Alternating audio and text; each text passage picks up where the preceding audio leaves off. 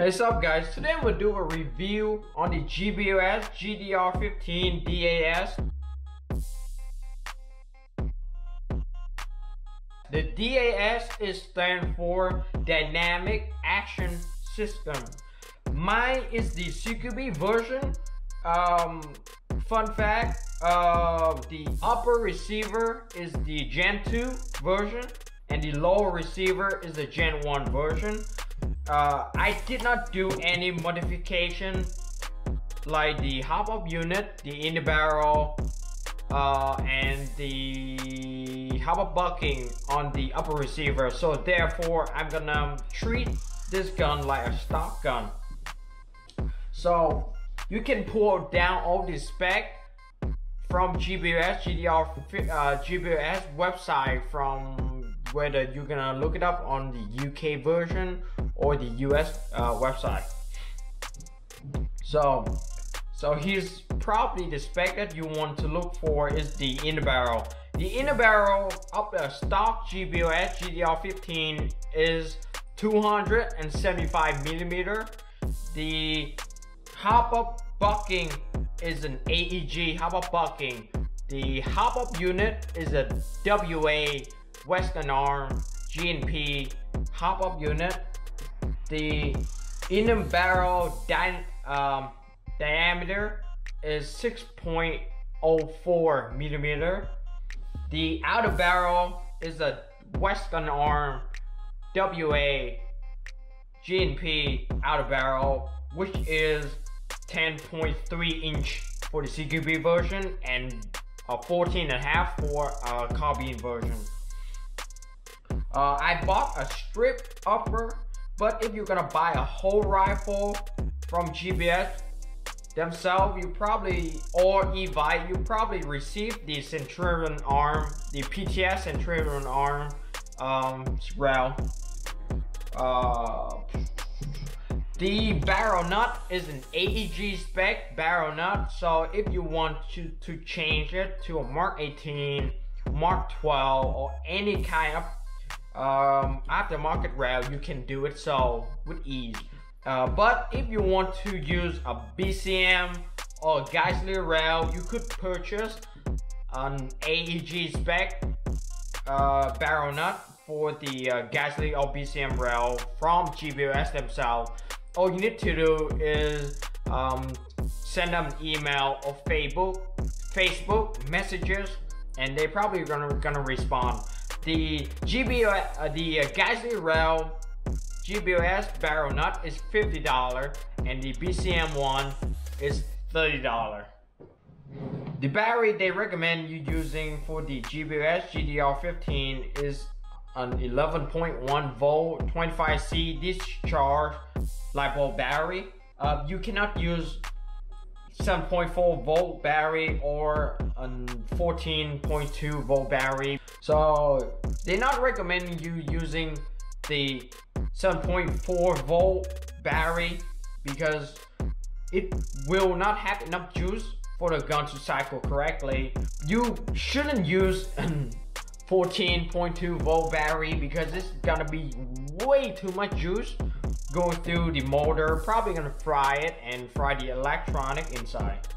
The charging handle, you can use an WA PTW charging handle for a Gen 1 upper receiver, but for the second gen upper receiver, they modify it so you can use a real steel AR-15 style charging handle. You can also use a real AR charging handle with a Gen 1 upper receiver, but there's a little bit of modification on the front end of the in order for the charging handles to sit correctly into the gun.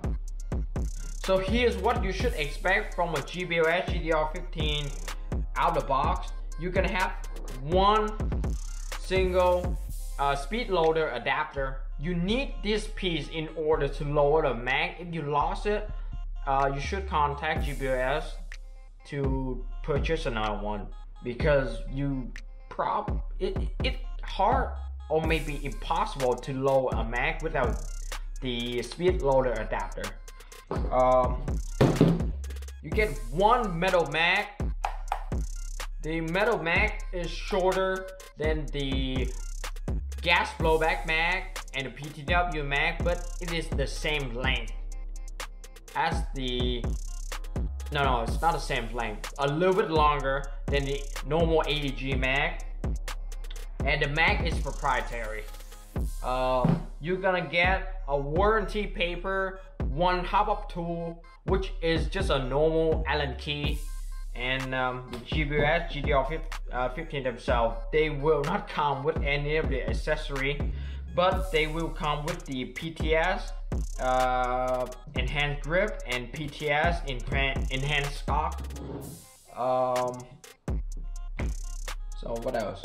They will, if you're living in the US, you're probably gonna receive a plastic orange flash hider, but they do include a metal black bird cage black flash hider in the packaging. So here's come the price. The price for a GBLS GDR15 is $1,700. If you buy from the main website from New York, you need to pay New York tax on top of the plus the cost of the rifle. Should bring up the pricing of the gun to $2,000. But lucky for you, you can buy the rifle directly from Evite. At this right now is on sale, and the cost of the rifle is $1,500 for the carbine version and $1,400 for CQB version.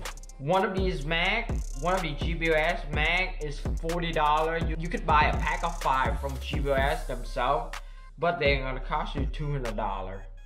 Just keep in mind.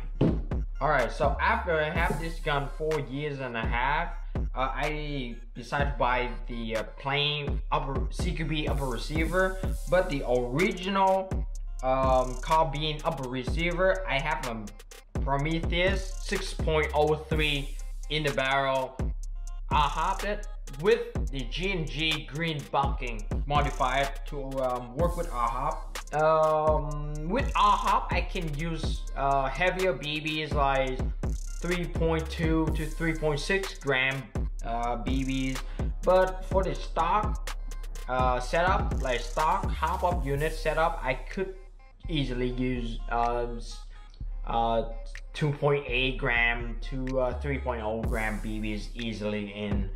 I can say it effectively reached target roughly 200 feet. Another modification that I have in this low receiver is I put a bat mag pull lever in there, so it could assist me with the reload.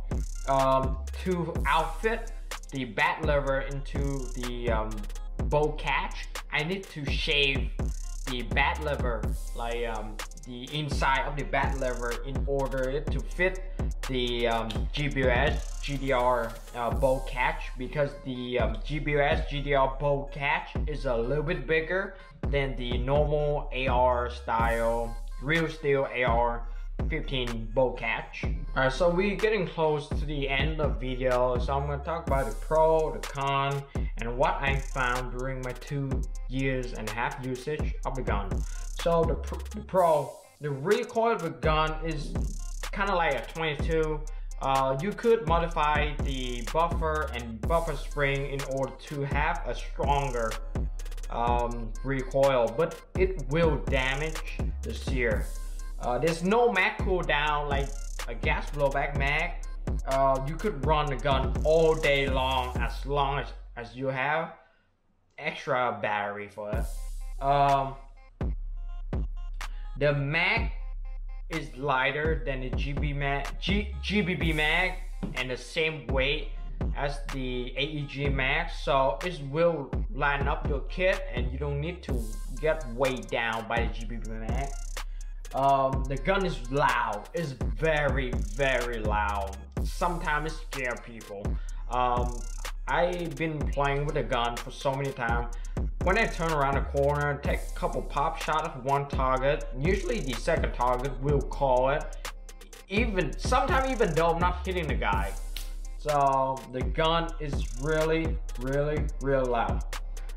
Alright, so let's get to the con of the GBLS GDR15. So the gun is very expensive at a price tag of $1,700 and is not meant for a normal average airsofter. This gun is kind of marketed and catering toward a niche museum event, professional training, and tactical law enforcement agency. So this gun is meant for training, but you could use it for airsoft. The mag is very expensive and they only hold 40 rounds, and it costs you $40 to buy one mag. I've seen a lot of people did modification to the mag in order to put a real Magpul mag in there. All kind of out of shelf. Alright, so part of proprietary, you cannot fix the gun at all. If the low receiver, any kind of sear, any kind of thing break, the only thing you are able to do is to send this back to GBLS for them to fix it. Like lubricate the gun, check on all the screw on the bolt carrier group and tighten it up. Make sure the nozzle is sit in place and tighten it down. That's all you need to do for the GBLS GDR15. Also you should check the fuse in the wiring from the back. The trigger is heavy. I have people from the US Army, the US Airborne, the US Marine, law enforcement. They all pick up the gun and try to play with it, and it seems almost every single person complain about the trigger pull on the GBLS GDR15 lower, Gen 1 lower, and Gen 2 lower. So maybe GBLS is gonna come out with the light trigger, maybe, I don't know, but they could improve on the trigger. Alright, for the hop-up unit, the hop unit is a pain in the ass to adjust. You need to use an Allen key to put in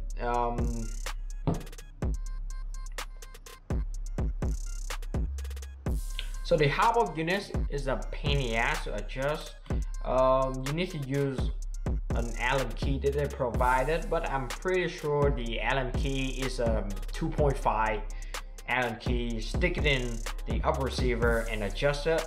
You need to take the bolt carrier group out, so there should be no quick adjustment on the field.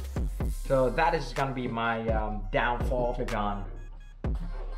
But beside that, if you tune it in, if you adjust it correctly, you shouldn't do anything. If you adjust it to your preferred BB weight, you're just gonna leave it forever. You don't need to mess with it at all.